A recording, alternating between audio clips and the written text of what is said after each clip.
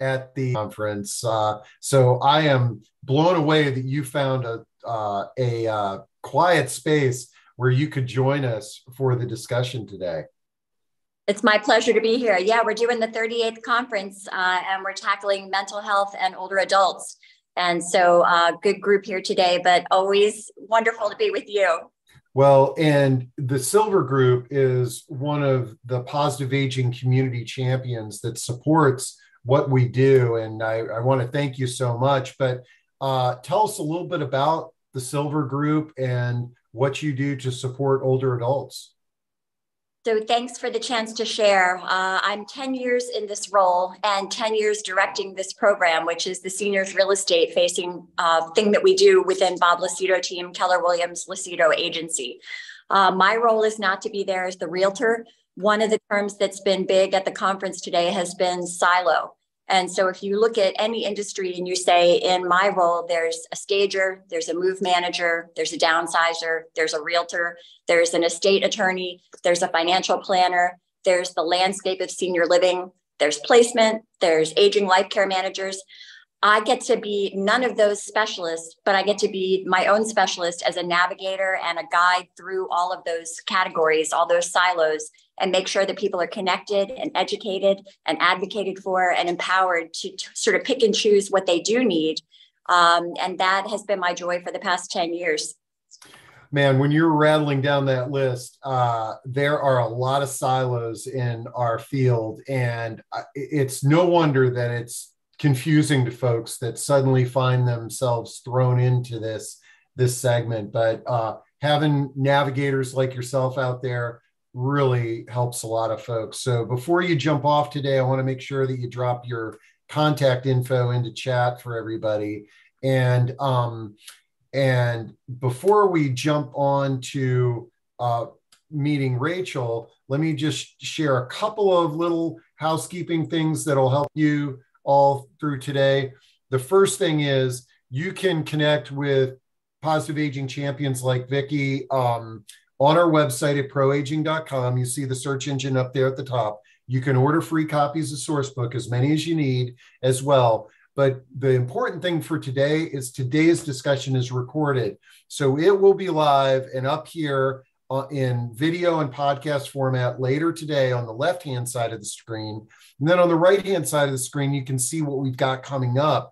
And I just want to give you a preview I can't believe that it's already the end of May, but we got 3 more discussions.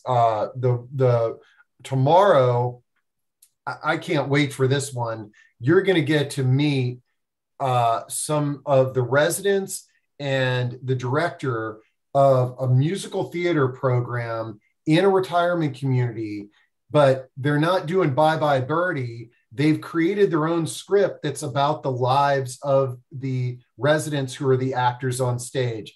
You're going to get to meet some of the actors and Robbie Hutter. And then on Thursday, probably most of you in the audience are familiar with Nextdoor. Well, in Belgium, they have a Nextdoor, but they've taken a radically different approach to building community through that technology. And so we're going to meet Jenik from Belgium to talk about that program. And I can't wait to share that with you. And then our last discussion of the day of the month is going to be about accessible dwelling units. And we've got a company, Wheelpad, that's going to be featured on the National Mall on June 9 through 11 at the housing innovative housing showcase. So we've got some really cool stuff planned for you this week and next, and then into June, July, and August as well. But today we are talking about the topic of what to do with all those photos. We've had one discussion on here and we couldn't answer all the questions. And so I'm delighted to have Rachel Jenkins joining us from the Photo Archivers. And we wouldn't have Rachel if it wasn't for Vicki. When Vicki was part of that first discussion, she goes, I've got a great resource for you. So Rachel, if you want to join us on stage, we can kick this off. So, hey there. Hey, how are you? Hi, Vic. Anyways, Rachel, before we dive into what to do with all the photos, let's get to know you a little bit better. Tell us a little bit about your background.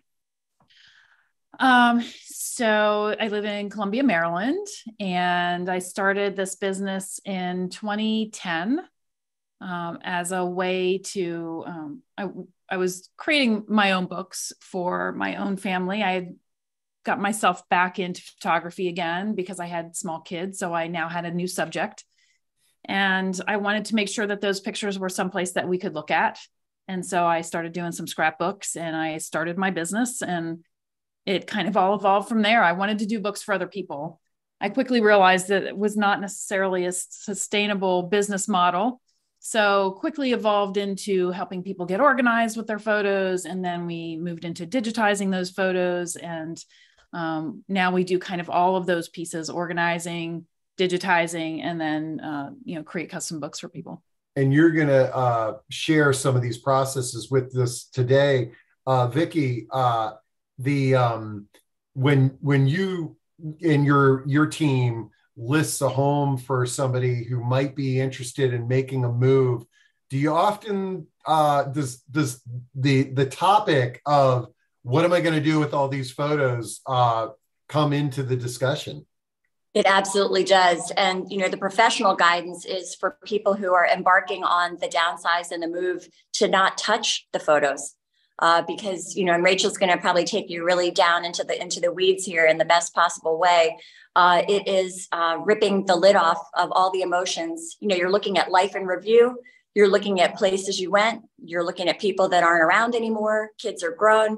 It's just an emotional minefield as we experience it in our part of the process. And our guidance is to please know that there are resources available. People are, gobsmacked that somebody like Rachel exists and can take it on. And then the guidance is to leave it until they get moved over and the snow is falling and their feet are up and the dust is settled from the process of going through the downsize and the move, and then get your hands dirty with that. Flip side of that would be to be really proactive and to be doing it so far ahead that you're not even in the downsize move process. You're tackling that first. So, to see it as a middle-aged adult, to see it as the adult kid trying to do for my parents and their collection, and then trying to be out there in the professional world, guiding people through the challenge. Rachel's just been invaluable. Yeah. And, I never thought about it that way, but the good thing about photos is whether they're digital or print, they take up a lot less space. It's not like you're taking the 14-foot armoire to your new home. And this can be a project that after you move, you can tackle it versus all the other stuff that you're going to have to tackle if you're listing the home and what have you. I never thought of it that way, but that's why we've got you there, Vic, and you've gone through this real life with a lot of your clients. So excellent. Well, Rachel, I think you've got some slides that you've put together to sort of kick off the conversation with us today. So I'm going to duck behind the curtain here and let you share your screen. But I want to remind the audience to any questions you've got, just throw them in and we will tackle those in today's discussion. The best part about talking about this is that we're not alone and we can have a conversation and brainstorm on some of the ideal solutions. So I'm going to duck behind the curtain here, and Vic, make sure you drop your stuff into chat there as well. Awesome. Thanks, Vic. And yes, Steve, by all means, anybody has any questions that come up, I do not need to hear myself talk. So if there are things that we can kind of address organically as it comes up, I'm happy to do so. I don't mind, stopping and starting on that. So. Got it. All right. Can everyone see it? You can see my screen? Yep, okay. We got it. Okay.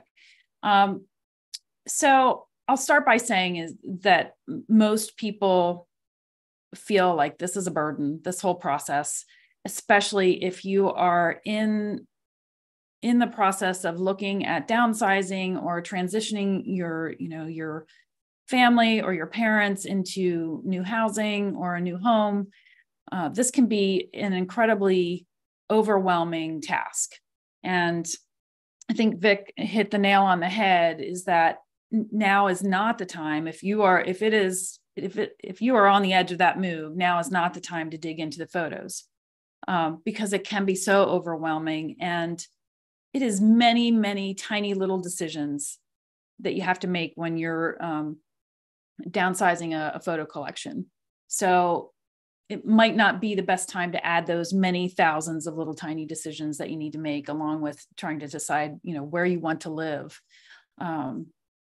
So the goal of today is just to kind of give you an idea of the start and a little bit of the middle and what the end can look like when you're doing this process. There's a lot of steps, so I'm never going to be able to cover all of them in the time frame that we have here today, but I'm going to try and cover as much as I can. And know that physical photo collections are different from digital photo collections. They are two separate beasts, and they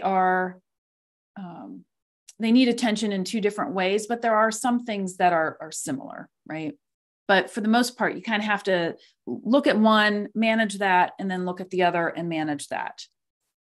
And not necessarily something to try and do at the same time as well. So our time together really is just going to be some initial steps to help you get started in consolidating that collection and maybe do some initial downsizing. We actually had a guest that was going to be coming today, and she has fallen ill, so she's not going to be with us today, unfortunately, but I will talk a little bit about what her experience was like. I really wanted you to hear it from her, but maybe we can do that at a separate time. But she came at this both from her own collection and from her parents' collection. And then I wanted to address, when it's time to ask for help and what areas might make sense for you to ask for help. So these are my sons. They love having their picture taken. And my point here is that you do reap what you sow. I think that we as adult children have more than likely inherited photos from our parents who inherited photos from their parents. And those photos have a tendency to end up in the basement or the garage or the attic, and they're dusty and they're dirty and mouse droppings, and who knows what's in some of those boxes. Actually, I know what's in some of those boxes because I've seen them. But if we continue to just pass those along, those photos really aren't going to be seen again and appreciated again.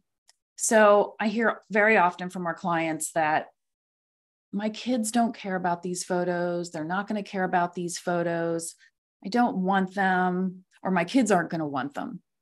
They're not going to want them if they're dusty and dirty and moldy and a complete chaos.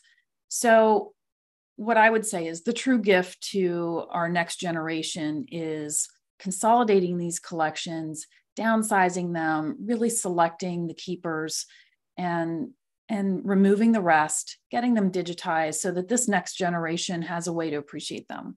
They're not going to be looking in our boxes and flipping through those photos. They want to be able to look at maybe a website or maybe an easy book to open. So you reap what you sow. If you think that it's just going to be nobody's going to care, then probably nobody's going to care. But if we treat those collections with a little bit of respect, rehousing them in archival boxes, and they're beautiful and they're organized, I think our children are going to appreciate them much more. Yep, I can talk about the framed photos as well. We can get to that for sure. So this is a collection that came in recently, and I just ask, can you relate to this? This version of the collection actually looks a little bit better than when it originally arrived. So in this stack of bins, we did some consolidation and paring things down a little bit, and probably reduced the size of it almost immediately without even throwing things away. But this slide really is more about how does this relate to you? And I think photo chaos is relatable to pretty much everybody, whether it's digital or it's a physical collection. Yeah, the I can definitely relate to it, Rachel. And the although I like that there's plastic boxes, because what I got was a lot of shoe boxes and really bizarre containers. Um, Yes. Well, and those bins actually are our bins. So a lot of stuff came in those original bizarre boxes that you talked okay, all right. about. And then let's see, Ruth is asking to increase the volume. Ruth, I think our volume should be good. If you can adjust the volume on your computer, if you're having difficulty hearing, uh, I hope that I hope that's the problem, and I hope that not everybody is having difficulties hearing us. Okay. Are All you right. able to hear me okay, Steve? I'm able to hear you okay. Okay. And so hopefully Ruth and any others that can't hear the volume correctly. Okay. Okay, I did see Other a thumbs folks up there say too. that they're hearing us. So Ruth, and you might just log in and log out again if the volume's not loud enough. Okay. All right. Back to photo organizing here. All right. So, have you started this process multiple times and just gotten stuck? I hear that many, many times. Just even knowing where to start. Maybe you're ready to downsize, but the photos are really what's hanging you up. Like, what am I going to do with all of these photos? Some people are feeling like the photo gatekeeper. They've inherited their family photos, and now they have relatives that are saying, hey, when are you going to do something with those photos? We've probably all heard that before. And maybe you just need to get some of that space back in your closet. Maybe you're not downsizing your physical home, but maybe you would like to start to minimize and gain some closet space back. So those are all things that I hear on a pretty regular basis when we have clients that are coming to us. So I would guess that that's pretty relatable to most folks. So the next thing to consider is when you're actually getting started with this process, think about the end, right? What do you want the end to look like? Do you want them to be physically organized photos? Do you want a digital collection? Do you want a family website? Do you want books? Do you want to be able to design the books yourself? But getting to that fun part has been or seemed impossible because you had all of these physical photos. And every time you go to look for a photo that you want to put in that book, you find overwhelm and you close those boxes back up and stick them back in the closet. Something else to think about is, are you going to be doing the scanning, or are you going to hire a professional to do the scanning?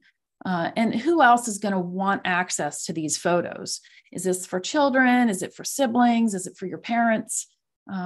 And the big question here, especially when we're talking about downsizing, is, do I have a deadline for this project? If I am looking to downsize and buy a new home, and I'm trying to get my home staged, what am I going to do with these boxes of photos in the interim, right? Because it's almost impossible, if you're within a couple of months of moving, to try and attack your photos at this stage of the game. It's probably a little bit too late. So I think Vic or Steve mentioned, wait till the snow is falling and you can kick your feet up. It might be a case where this is the time that you do want to hire a professional and you drop those boxes off, right? We have that happen all the time, is folks are staging their home or they're staging their parents' home and they just need to get those boxes out of there. So they drop them off here knowing that we're going to be working on it, but they can get those boxes out of the way. Some of the basic tools are, gloves, a mask. If you know for a fact that those photos are going to be moldy, you might want to have a mask. We've all got a few of those around now, unfortunately. A photo-safe pencil so that you can start to transfer information to the backs of those photos. Again, this is the rabbit hole though, right? So depending on where you are in the stage of organizing, this can be where the real rabbit hole starts to happen and you can start to get overwhelmed. But having a photo-safe pencil that you can transfer information from envelopes onto those photos is helpful, or you can identify people. Having some 4x6 cards, some sticky notes, archival boxes, or even just some temporary shoe boxes to hold those photos until after they've been digitized. Having some plastic bins that you can put things back in when you're done. If you don't have the space available and you need to be putting things away at the end of each session that you're going to be working on your photos, have some plastic bins that you can put those photos in, stack them up, and at least get them out of the way. And then, hey, Rachel, yes. a question on photo safe pencils. Mm-hmm. So what is this? The concept is that you can write on a photo without damaging it. Is that what they do? Yeah, it looks similar to this. So it's got a soft tip. So what makes that different is that it's kind of like almost like a grease pencil, I guess is what it's called. But the pencil is better than the pen because sometimes the pen is going to leave an indentation on the back of the photo. Also, the ink in the pen might not be archival. So, and you also don't want the ink to smudge onto the face of the next photo. So that's why we do encourage these pencils because they're soft. So they're not going to press into the back of the photo. And it's easier on your photos, especially when they're stacked together. Okay, great. And then by all means, have a garbage bin because you need to purge. Got to get rid of the sunsets and the landscapes because those probably are the photos that your kids don't want, right? The trip that you took and you took 20 landscape photos, that isn't going to hold necessarily a meaning to your children. So those are the ones that you can start to purge. And the ones that, if they do mean something to you, by all means, keep them, but you don't necessarily need to have those scanned. We all have our food and sunset and landscape photos, and the next generation may not necessarily want them because they've got their own. Then one of the tools that I didn't mention here is family and friends. So this is also one of those rabbit holes. So letting your family know that you're working on this project is actually can be helpful, or it can be a hindrance. You have to know your family. Some family's going to come in and they're going to keep you moving along and they're going to help you curate those photos and sort through them. You may have other family that slows you down because they're going to be reminiscing right along with you. So this is one of the things that Vic touched on at the beginning, is that you start reminiscing on each and every one of those photos. It is going to slow you down. And not that that can't be a good process, because it can be, but timing is everything on that.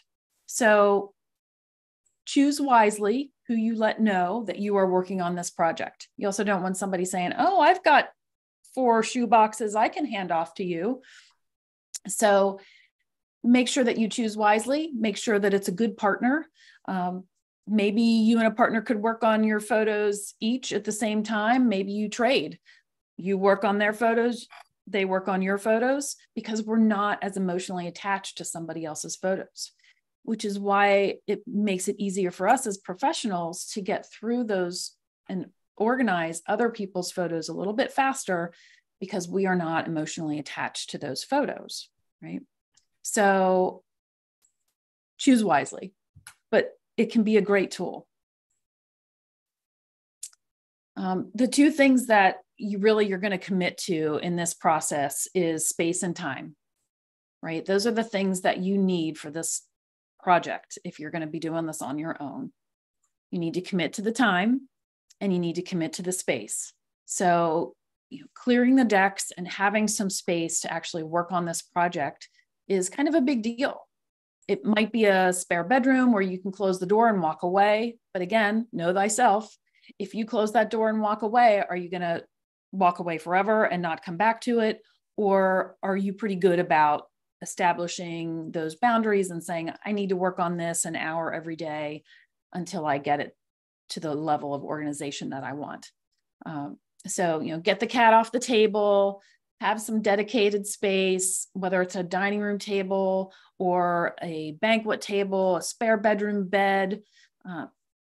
Maybe you need the room with the door because you've got a cat that's going to be knocking your photos off the table. But maybe you're the person that needs it to be on your dining room table to keep you motivated to move it along. And have some of those plastic bins with lids around so that they are stackable and you can put them away if you do need to have dinner at that table. So hunting and gathering, that's kind of the first step. Once you've cleared the decks, you've established some time frames that you want to work within. Doing that hunting and gathering is an important step. Photos could be in the closets or the basements or the attics, under the beds, in the drawers.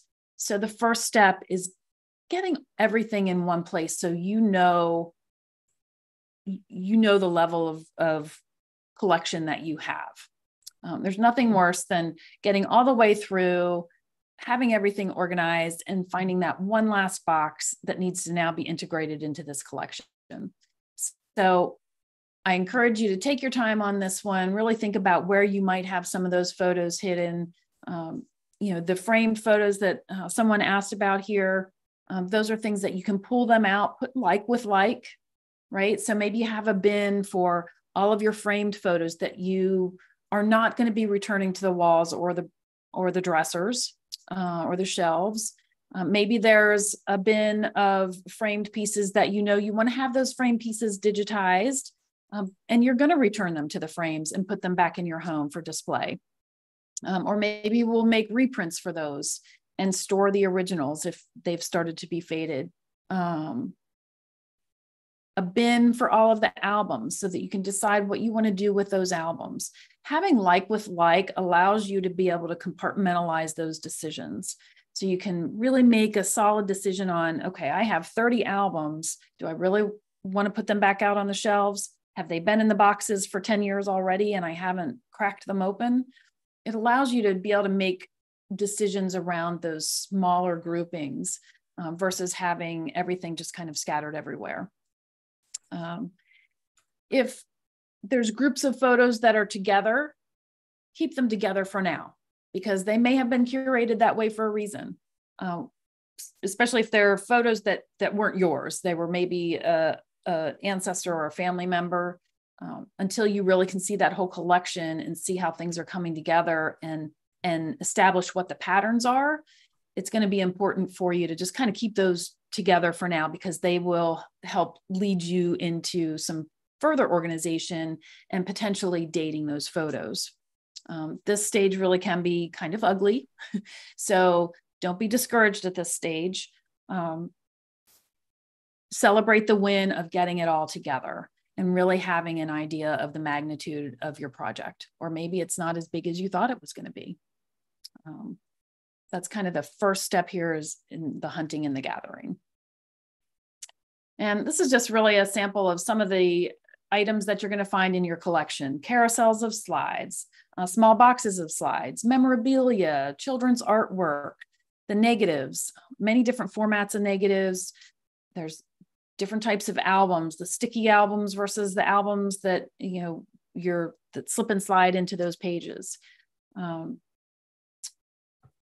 Let's see what else. Documents, we talked about that a little bit. Newspaper articles, all of the tapes, the VHS tapes, photos that are stuck together. I'll drop in on that one. For now, I would put those to the side. Those are the kind of things that can really, pardon the pun, get you stuck, right? Like if you get stuck on that one particular group of photos, then it might keep you from moving forward and really getting things kind of compartmentalized. Because what you may find is that you have duplicates of those photos somewhere else. And VHS and videotapes, those kind of things, find a bin for those. And if you look at this list, this list actually is how I would, and how we here compartmentalize things when projects come in. So if we have boxes of loose photos, we're going to keep all of those together. If we have boxes of photos that are in envelopes, we keep those together. If we have loose negatives, we're going to put those in a bin by themselves. Slides, we're going to compartmentalize those off to their own. Memorabilia and documents and children's artwork. And this is where involving some of your family might become kind of important. So the children's artwork. Have you asked your children if they really want their artwork back? Chances are good they might want some of it, but probably not all of it. So that might be one of the first places where you can really let go of some bigger stuff, right? We've seen many bins of children's artwork, and the kids don't want that, or they may just want a few pieces of it. Let me jump in on that one. Sure. Because with the children's artwork, I love this approach, and I never really thought about it that way. I think as parents, we look through that children's artwork, and it's so hard to get rid of it because we're so emotionally tied to it. And but we only look at it when we're cleaning up our house. Like, it's not like the really, we still have pieces of children's artwork on our wall, and I admire that. But I never thought about it as that is one, how important because the only person that's going to appreciate that artwork is a parent, a grandparent, or the child that created that artwork. Mm-hmm. And bringing the child who's now an adult into that process must be very result producing, I guess, but also it may also create a lot of other emotions, right? It could, for sure. I think what we see quite often is the artwork that the children or that the child gave to the grandparent ends up coming back in the box of now that they're now inheriting it back, right? Because they gave it to the grandparent. We're cleaning out grandma and grandpa's house, and now that artwork is back in the fold again. And there are certainly ways to preserve that artwork if it's important. I mean, my stick figures from when I was 8 years old, I don't want those. Now, if I was an actual artist, I might appreciate having those pieces. And those might be important pieces to digitize and preserve in, archival materials. But I think each family is, you really need to have those conversations. Yeah. And I think, honestly, you could probably have those conversations about just about every item on that list, right? Having an honest conversation with your family and saying, what are the important things to keep? Like the newspaper articles. I know there were newspaper articles in my personal collection where maybe I was in a newspaper for something, and my aunt sent a copy, and my grandmother sent a copy, and my mom cut out a copy. We don't need 3 copies. Yep. And for me, having it digitized is enough at that point. Right? Since you've got this list on the screen, Joanne had a question. Why do you organize by type of material rather than timeline? So this is the first step. We do timeline later. Okay. Yep. That makes sense. And again, because I have gone through one of these projects on my own, not to completion, but I made the mistake of splitting up pictures from collections. I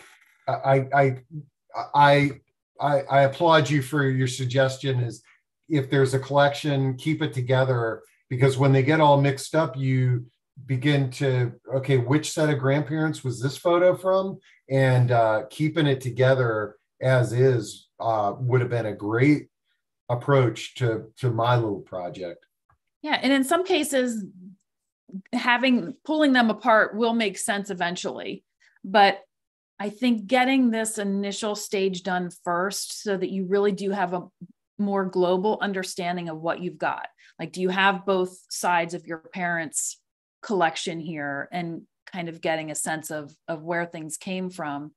But yeah, consolidating them and compartmentalizing them by type also is going to lend itself towards the final archival boxes that these things are going to move into.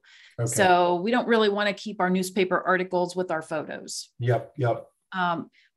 The beautiful part of digitizing is once they're digitized, you can combine them however you want, right? Like you can use metadata that becomes searchable. You can add file names that include dates and sort by those dates and bring the digital collection together in a chronologic way if you want, which typically is what we end up doing. In, when it's all done, that's what it looks like digitally. But how we store these items is going to probably be a little bit different from each other. So slides have their own box and negatives may or may not have their own box. It just depends on the volume of each of those things. Cool. All right. Well, we're getting tons of questions here. I'll let you get through some of these slides and then that'll probably trigger more questions. And this is great. Okay. All right. So let's see here. Okay. So initial organization is placing like with like. So we've kind of already covered that. Keeping those photos that are grouped together. Keep the negatives with the photos for now. And honestly, for the long term, that probably makes sense too. If we're going to be digitizing those, 99% of the time, the negative is going to get you a better copy of that digital image than the actual print, because the print is more likely to have faded or deteriorated in some way. So the negatives are going to get you a better digital copy. Sometimes it's a negligible difference. And so you have to make those decisions based on what your collection looks like. Loose photos for us, when we bring a collection in and we have a big, giant kind of messy collection, if we just have boxes of just loose photos, we're just going to put those loose photos in a shoebox by themselves until we can get back to that. So we are definitely in a compartmentalizing mode when a collection first comes in. Some of the ways that you can almost immediately reduce the volume of the collection is, again, removing from albums, but this is a very personal decision. So if those are albums that you or your family looks through frequently, removing photos from albums might not be the answer for you.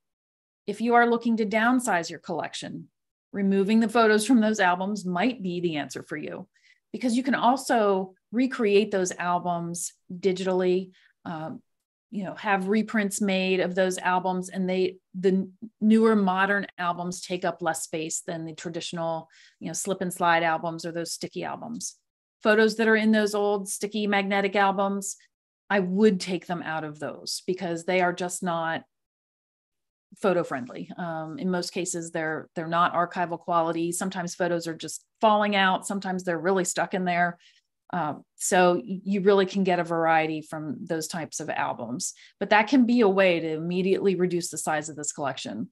Removing the garbage, right? There's so often we see receipts and extra envelopes, and the school portraits came in 3 different envelopes, right? Removing those envelopes, that excess paper, can also immediately reduce the size. Keeping 1 copy of your portraits. And this is another area where you could compartmentalize, right? So if your family had a history of having a lot of professional portraits done, you could have, a stack of photos that's your professional portraits, a stack of photos that's all your school portraits for each of the children. Then you can go back into those smaller stacks and remove the duplicates. And my recommendation on that is keep the 5x7s or smaller.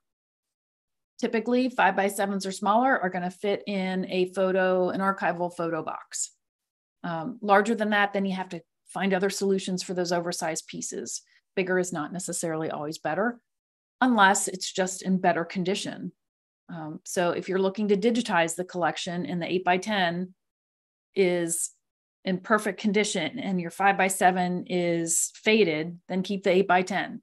But all else is equal, I would keep the 5x7 or smaller. 5x7 or 4x6. Get rid of the duplicates. Those envelopes or the days of going to the drugstore and buying 1 set and getting 3 copies for free, that was not really free. We pay for that now. Get rid of the duplicates. I know you're probably saying in your head, but my sister-in-law might like those photos, or my brother might like copies of those photos. have them digitized. They can get the digital copies.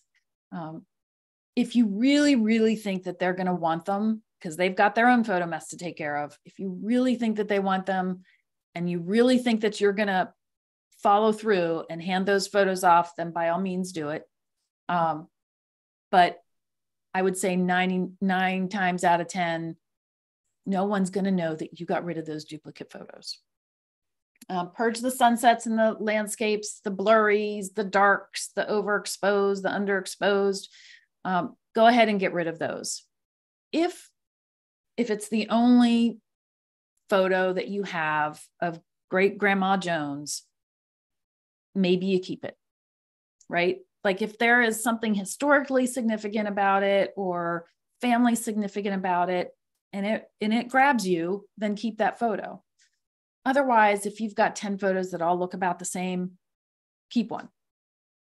And that's the almost duplicates, right? We call those redundant here in our shop. If there's information on the envelopes, you can transfer that information to the envelopes. You can actually get rid of the envelope and put an index card in there for now, right? Write on that index card a description of that group of photos. Maybe if you have a date, include the date. That would be information that's going to be really useful when it comes time to scan those photos. Moving photos and associated negatives to archival envelopes and toss the drugstore envelopes.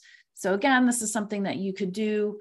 Keeping those prints and those negatives together is going to be really helpful, especially if you're going to be doing scanning and if higher quality is really important to you, then you're going to want to scan those negatives versus the prints.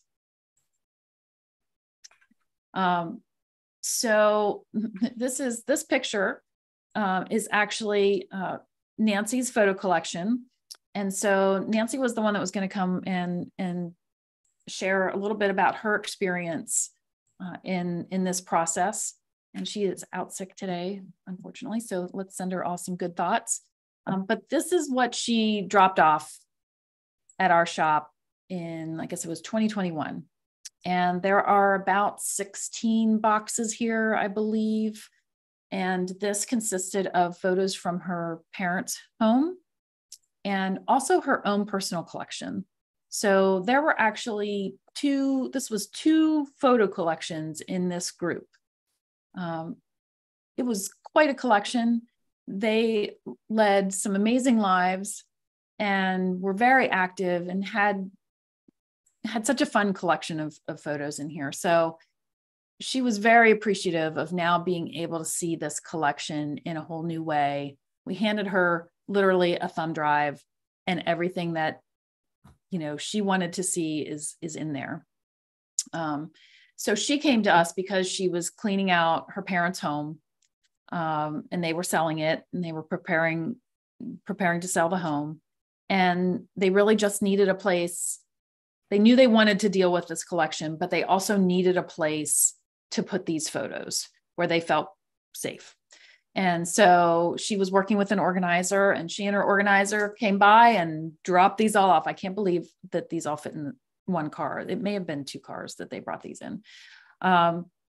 So Nancy chose to hire a professional because she really didn't know where to start, and it would be incredibly overwhelming. This would take years for somebody to do on their own because of the sentimentality that's attached to our family photos. Hire a professional when it's something you're only going to have to do maybe one time. So what I mean by that is that initial organizational structure, really, you're going to only do that one time with this collection, with the help of God, right? So allowing someone else to do that piece of the process kind of removes you from it, removes you from that rabbit hole, removes you from the emotion of it, right? Hire out a professional when it involves the technical, and maybe technical is not your thing. So what we did here is we organized, and then we digitized, and then we rehoused everything into archival boxes. And we sent home with her probably four of those plastic bins with archival, everything was rehoused in archival boxes, but then the archival boxes we had in about 4 bins, I think, that went home with her. So that clearly took up probably, I don't know, an eighth of the space that this current looks like, right? Man, that's pretty amazing. And I'm assuming that, and it's too bad we don't have Nancy here, but she could potentially even dispose of some of those archival boxes. But I know there is this emotion to those original photos that is hard to break. It is. And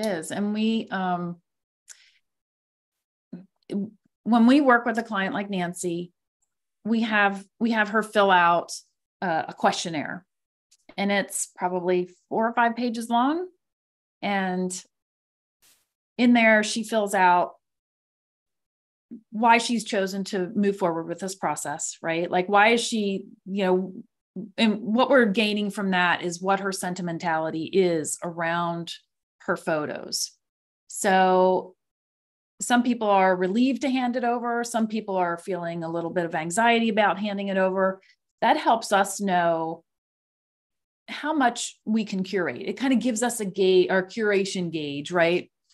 And if we know that somebody is super sentimental about things, then we're going to apply a little bit different filter to our curating process than somebody that's like, I want this downsized. I want it to be 1/4 of the size that it was. In fact, I'm going to toss these photos when it's all digitized. And we have folks that have done that.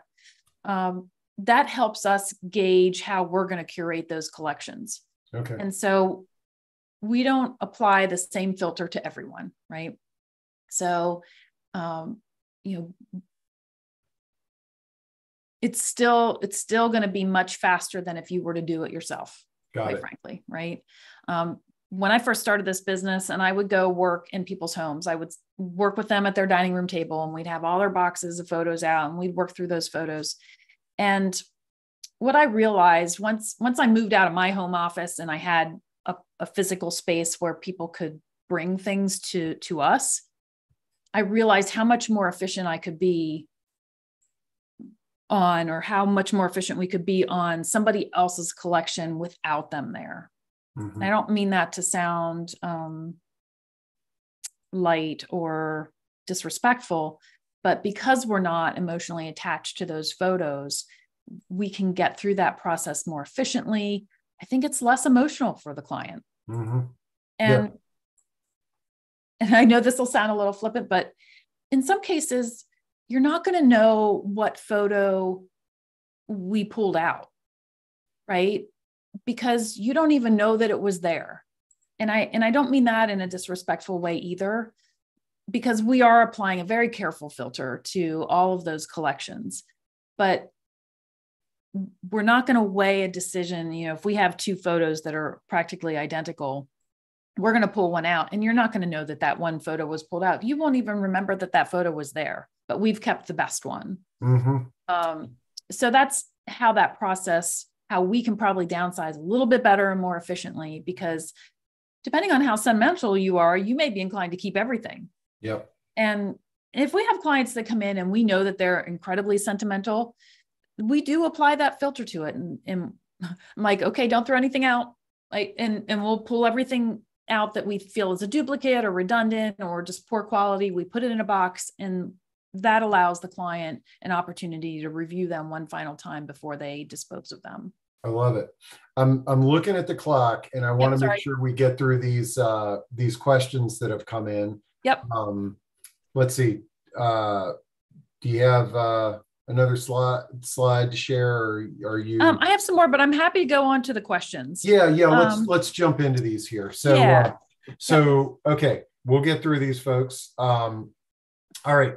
As the surviving adult child, now I have multiple framed family photo portraits. I hope you will address how to deal with the framed photo portraits. So okay. So what I would do with those is pull those aside. Once you identify what all is in your collection, you may find that there is another copy of those photos, and maybe a smaller one, another copy of those photos within your collection that is in actually better condition. because what happens to those family portraits that have been hanging on the wall is they do have a tendency to fade if they're not behind the right kind of glass. So first, I would say, pull out the ones that you want to keep, right? Pull them aside. If you know that you're going to, if you want to have them digitized, they can be digitized for archival purposes and for personal purposes. You can remove them from the frames. They can go into archival boxes. My recommendation there would be is if you want to hang those back up again, have a reprint made and hang the reprint, but let's keep the original in a safe archival box. That's great. Yeah. And then I agonize over the frames because the frames look beautiful, but what I found is half the time they're not very functional because they're old frames. But being able to let go of those things. Now, a few questions. I know we talked about the photo quality pencils, but Mary Pat is asking why a pencil instead of a pen. Just so the pen, sometimes it has, especially if it's like a ballpoint pen, it's going to be a pointy tip. And when you write on the back of that photo, it might leave a depression in the photo. Okay. Yeah. And then and the ink might smear onto the photo next to it. Do people ever use like stickers? But I imagine if you wanted to pull a sticker off, you might damage the picture that way as well. Yeah. I mean, you can use a sticky note temporarily if you wanted. Okay. But I wouldn't keep a sticky note in there permanently. Okay. If you wanted to have it in there as a way, as a temporary measure to identify somebody. But frankly, I would use a photo-safe pencil on that instead. Okay. And then Linda asks, how do I separate photos that are stuck together? Yeah, so that can be tricky. It depends on how they were printed. If they were printed on your home printer and they're now stuck together, those I would probably go ahead and I would reprint those. Hopefully you have them digital someplace else if you printed them on your home printer. Because of the inkjet, that kind of stuff, it's hard to get them apart. Lab printed photos, some people try the freezer, put them in the freezer, it hardens, and sometimes they can come apart. Sometimes you can soak them in water. But again, sometimes you just have to let it go. Yeah. And hopefully through this process, you will have found additional copies of those or maybe you'll have the negatives someplace that you could have those digitized and have those photos reprinted. Think about it from a broader spectrum. Is if you have a collection of 8,000 photos and you've got 10 that are stuck together, in the whole scheme of things, you might need to let some of those go. I do have some resources listed at the end of this slideshow. Let me go to that because I'll get to that because then you can mark those down. Great. And on the Image Permanence Institute, there are some suggestions in there on photos that are stuck together. Okay, great. And okay, so I'm thinking Anne asks, where do I find archival materials? Is that Archival Methods? Yes, that's one of my favorites. So I would go with Archival Methods. They are lovely people. You can actually call them on the phone and tell them what you have, and they will kind of walk you through boxes maybe that might be helpful in your collection. Typically, you're going to look for shoe boxes, maybe depending on the size of your collection. I like the shoebox size archival boxes because they're just a little bit easier to handle. Now, there are some that are double size, but they can get heavy. Okay, and I'm dropping this website in. Okay. Another question was asking about the archival boxes. Yep. Are they just plastic bins? Like, is there a difference between your traditional Tupperware box and an archival box that you would buy at Archival Methods? Yeah, so the boxes that you're going to get from Archival Methods are boxes, like boxes. paper feeling boxes. I'm missing the words there right now at the moment.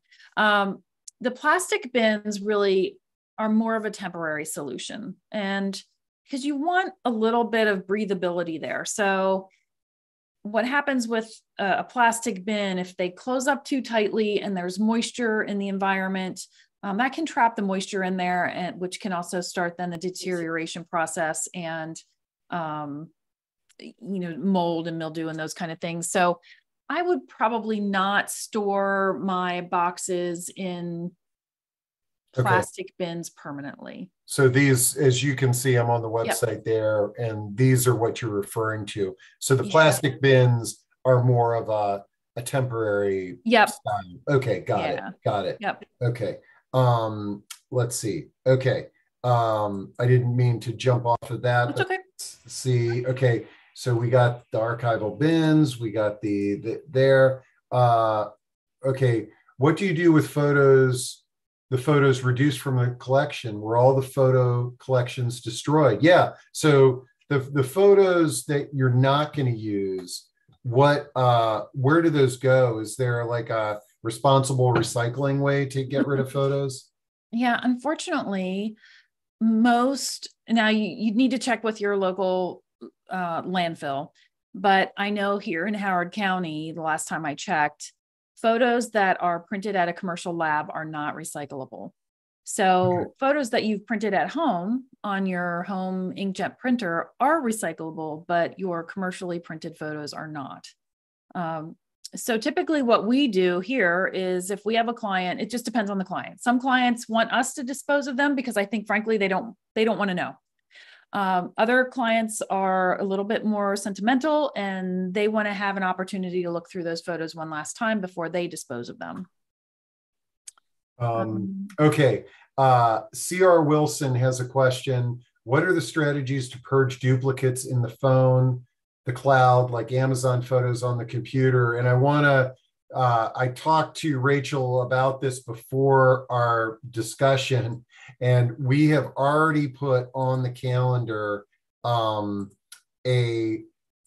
discussion where we are going to focus 100% on digital photos.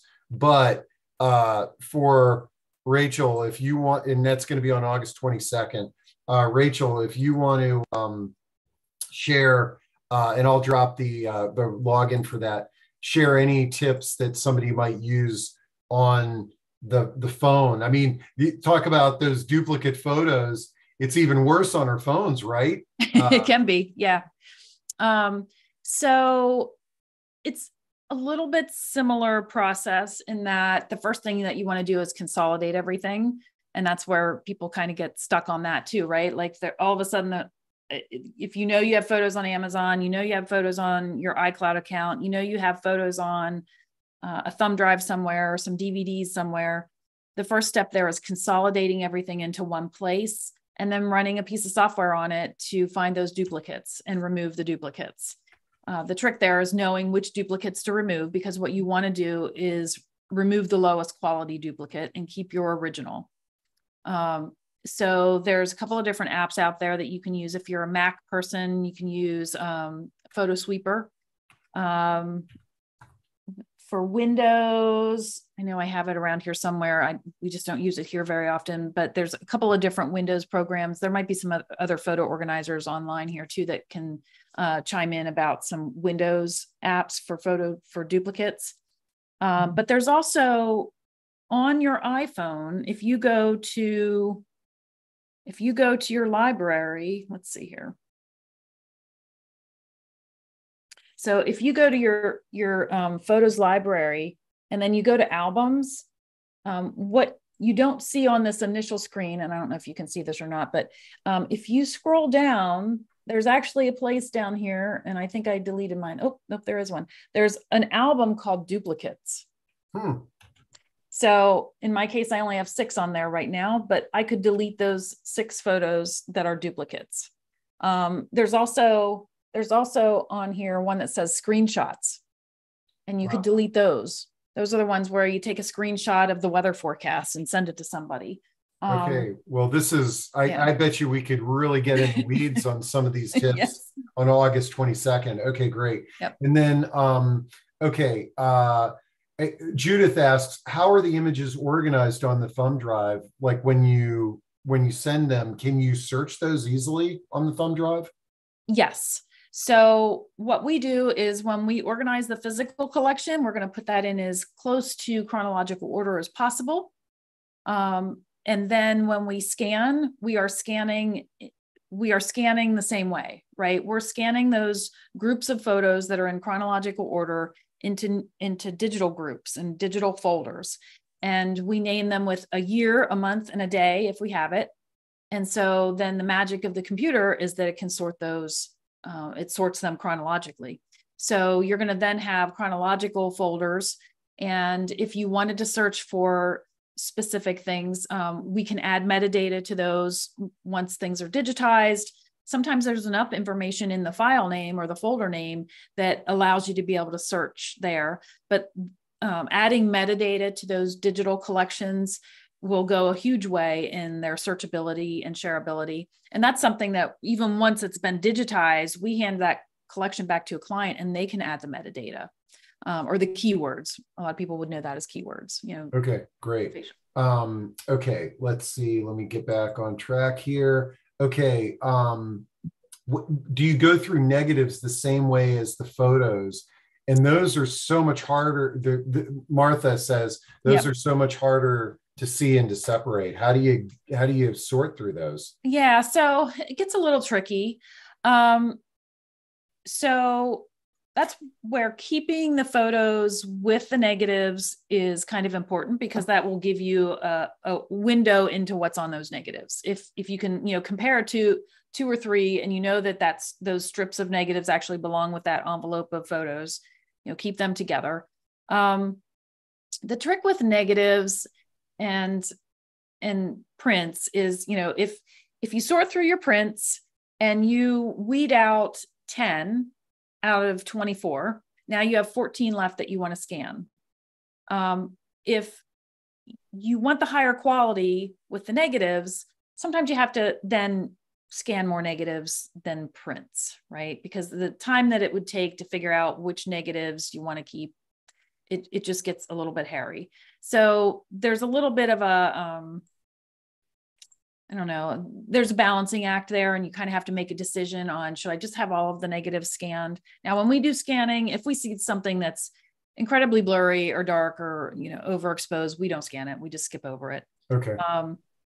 But you kind of have to balance there a little bit. Like, how much do I curate out on the prints if I know I'm going to be scanning the negatives?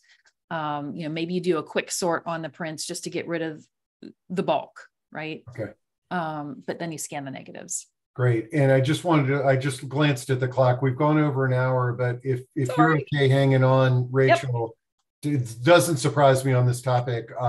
We'll get through the questions. I'm reminding everybody that it's recorded. And then we've had some requests for your slides. Would you be willing to share the slides, especially that last tape, the last one? I'll put that on the recording link as well, so you can access that, and I'll try to drop in all the websites so you just click on them. Okay, let's see.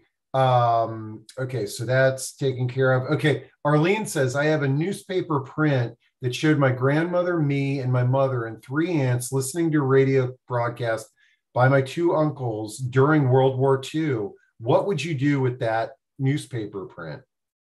I would digitize it, and then I would place it in archival storage. Okay. Yep.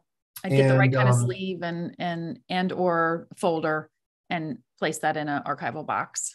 Okay. And then Joanne asks, are there any software programs or apps that you recommend for the do-it-yourselfers? Joanne, can you elaborate on like what you are looking for them to do? Yeah. Okay. Yeah. Joanne, throw that into Q&A or chat. Yeah. Like from an organizing standpoint or from. So it sounds to me like, I bet you anything hey, could I just sign up for a software program and it takes care of all this stuff? Like, is there sort of put things in chronological order, find duplicates and put them into an album? Okay, so that would be, so she's looking for software that could help put things in chronological order, find duplicates, and put them into an album. Yep. So, okay. So Mac or Windows, it wouldn't matter if you were Mac or Windows. What I use personally for my personal photo collection is Lightroom. Lightroom. It can be a bit of a beast, but that's what it helps me with keeping things organized from a chronological standpoint. I can add metadata there. I can check a little box and say, don't import duplicates. It doesn't mean that they don't slip through, but that's my organizational tool because I can put those photos into annual, monthly, And I see that I pulled it up here and I'm dropping it into chat. Lightroom is an Adobe product. So correct. Yeah, it's probably does more than you could ever imagine, but yes. it's so I can see why a professional would be yep. using that. And if you're a Mac user, you can use the Photos app. If that's something that you're comfortable with, you can add metadata there. But you're not going to see the same kind of file structure in Photos as you would in a Lightroom. There's also an Adobe product called Adobe Bridge, and it's actually a free resource. And that might actually be a good option for people that are getting started with doing some organization. Okay. So that would be an option, and that would also be cross-platform between Windows and Mac. Okay. No, that's a good one here, and I pulled this one up, and I'm dropping it in to chat as well. Perfect. Okay. I wanted to save these two questions, and then I'm going to get to chat. And sure. One person says, "I hope this question doesn't interrupt the road, but what photo services and care do you actually provide for a family and individuals?" And then Myra is asking, how do we access professionals? So you mentioned you're in Columbia, Maryland. That's right. We've got people all over the place. If you're not convenient to drop off the box, yep. Maybe you could help us figure out how people can find someone. And then you and your services, what do those look like? Yeah, so our services here are, we can do all of it for you, or we can do whatever piece you want us to do. So literally, like Nancy's boxes that you saw, she dropped those boxes off. She hadn't opened those boxes probably ever, right? They were in her parents' home. So you could drop the boxes off. We will organize them. We will digitize them, and we will rehouse them in archival boxes and hand it all back to you. Call it done. If you are the type of person that wants to have more control over both budget and just you want to be involved with the organization process, you can do the organizing yourself and bring us the organized batches, and we'll digitize them for you, and we can rehouse them in archival boxes, or we can hand it back to you in whatever boxes you gave them to us. So we really can kind of meet you at any stage of that process. We can do, we can design custom books for you, whether it's a family history or a photo book, just an annual book or a travel book or a special event. We can do those pieces for you. And then Grace is wondering, how are the costs determined for your services? So for us, it can be hourly or it can be per piece.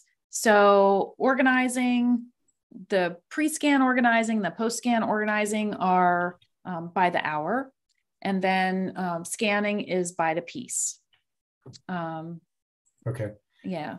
And yep. And then if let's say that somebody's in Washington State, I mean, obviously they can ship things to you, but what would be your guidance on a place to find other professionals like you? Yep. So you could go to the photo managers. There is a resource on the photo managers where you can find certified professionals. There likely are other professionals also in your area, but the certified ones are the ones that are going to show up on that website in the directory. So you can plug in, I think you can plug in your state or your town or your zip code, and it should pull up some certified professionals that are in your area.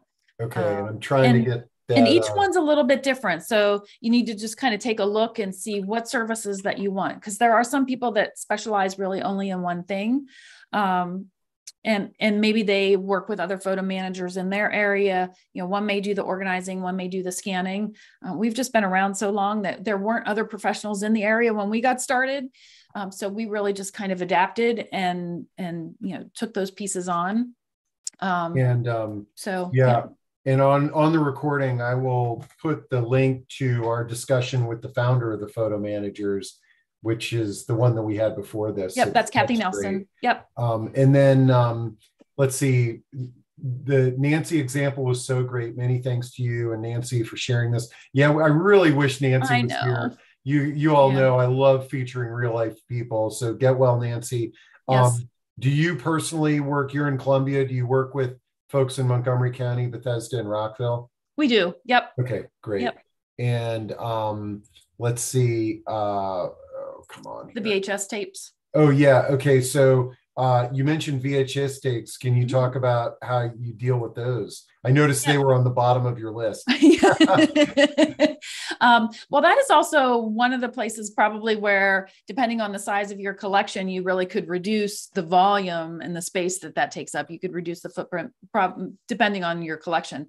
But VHS, VHS-C, the video 8mm, the mini DVs, all of those cassettes, you can convert those into MP4 formats, which then makes them so much easier to view and share. There's some great new apps that are out there now. I'm kind of testing one out here where once they're digitized, you can put them on the app and watch them on your TV like Netflix, which is actually really cool. And that is, oh my gosh, it left me. The Projector app. Okay, great. So it's kind of in its beta and infancy at the moment. So you have to be a little bit patient, but I'm loving the fact that I can put my videos up there and we can watch them at home now. I had some on this weekend and that was kind of fun. Great. And then Sarah asks, is it best to have professional scan prints and photos or slides? I think this came up in the Photo Managers discussion. It takes a fair amount of investment in getting a scanner that is gonna be easy to use, I guess. Yeah, I mean, there's lots of variables. So depending on how technical you are, how easily you get frustrated, those are all things to weigh. I think that a professional is going to get you a professional quality image. If you haven't done this before and you don't know what settings to use, there's the chance that you're going to scan those images and you're going to have to do it again. Fragile photos, things like that you don't want to pass those fragile photos through any kind of a feeder scanner. Photos that have the mirroring, the vintage photos where there's some mirroring and oxidation that's happening on those. Traditional scanner is not going to get you the best copy, the best digital copy of those. So I think you really have to know yourself. And if that's something that you're into doing, then by all means experiment with it. But you're going to want to get a quality scanner to do that. What we do here is a little bit different. We use cameras for everything here. So whether it's a slide or a negative or a print, we're doing what's called copy stand work. And so they're high resolution, full frame cameras. They start out as 45 megapixel or megabyte photos. So they're huge files that we're dealing with here. And then we, do our post-processing and hand you back a usable archival quality digital image. So yeah, it really just kind of depends on what your personal preference is there. So for the technical piece of it, I would say if you're really trying to manage your budget, I would say do the organizing yourself, but let the pros do the scanning. That's where my recommendation would be. Wow, I knew that this was going to go long. But I'm scanning through some of the chats, but while I'm doing this, one of the things, folks, that I talked to about with Rachel, we have been experimenting with sort of taking a deeper dive into some of the topics that we discuss here. And Rachel's agreed in the fall to explore sort of doing like a mastermind class where a group of folks that are interested in organizing their photos, we could come together maybe on a weekly basis and tackle this as a group. If you're interested in that, send me an email and we'll see what kind of feedback we can get. And maybe we bring a group together that Rachel is leading. Okay, let's see. We're going to get the presentation. I dropped in Rachel's contact information. How do you obtain a print from digitized negative, both black and white and in color? How would you get a print of those? So what we would do here is once we digitize it, we turn that negative into a positive. And then what we could do is then also change that. If you wanted it in black and white, we can then convert the image to black and white pretty easily. And then we generally will order those prints from a commercial lab, but you could order them from a Shutterfly or Snapfish Walgreens if you wanted. If it's an important photo, I generally would go to a more commercial lab because they'll get the color right. Okay. Let's see. How do you digitize newspaper articles? I think you just explained that you take a picture of it, right? Okay. But because that's an example of if you wanted to save the entire front page of the newspaper, a scanner that would be large enough to effectively do that would be challenging. It's challenging either way. I mean, we have a little bit of magic that we've got to do when we have something that large, to get a good quality there. But yeah, it can, for those big pieces, it can be certainly a challenge. And let's see, what about reel-to-reel tapes? We haven't brought those up. Reel-to-reel. Yes. So there are definitely some folks out there that do reel-to-reel. That's on my agenda probably in the next 6 to 8 months. But there's definitely folks out there that do reel-to-reel in a quality way. A few local, a few that I would probably ship to. Okay. I think we pretty much covered it. Wow. This is, but I've got all your contact info. I'm going to share it with the, at the recording. And folks, if there's something that you needed, Rachel's great, and send her an email and she should be able to respond to you. A reminder, which I'll put on the link, we're going to do exclusively digital in August and have a discussion where we just talk about digital photos. And then in the fall, maybe we'll play around with doing a class. I see that some people are already interested in that. And but Rachel, thanks so much. I know this is it's overwhelming, and for a lot of us who've tried doing this on our own, so having a resource out there like you and your colleagues with the photo managers is awesome. And we will be talking to you again soon. I'm excited to be working with you, and thanks everybody for your great questions. And they were great questions. Hopefully we answered most of them. And I think the important thing you shared is you gave us a glimpse of the behind the scenes, how a professional organizes their photos. And we can all play around with that. But I think the thing that I took away from it is the more you can kind of do the organization process on your own, the more prepared you're going to be to hand over things to a professional. Or if you want to do it on your own, now that you're organized, you just break it off into little pieces. Yeah, it's much easier once you're organized to then you could scan chunks at a time. It's, bite the elephant off in small pieces, right? So it's the hunt and gather, compartmentalize, and then you know what you have and you know which pieces you can start to attack in smaller pieces instead of the big daunting group. Yep. And then Arlene threw in this, and I think this is a good question, is just to give us a rough idea of your costs. You'd mentioned hourly and then per piece, like what numbers are we talking about there? So for scanning of prints, they're $1.05 a piece. For negatives and slides, they're $1.25 a piece. Our hourly rate is $125. Okay. Great. And is that pretty standard industry wide? I think it varies. It varies. There's people that are higher. There's people that are lower. Okay. Yeah, it's going to vary.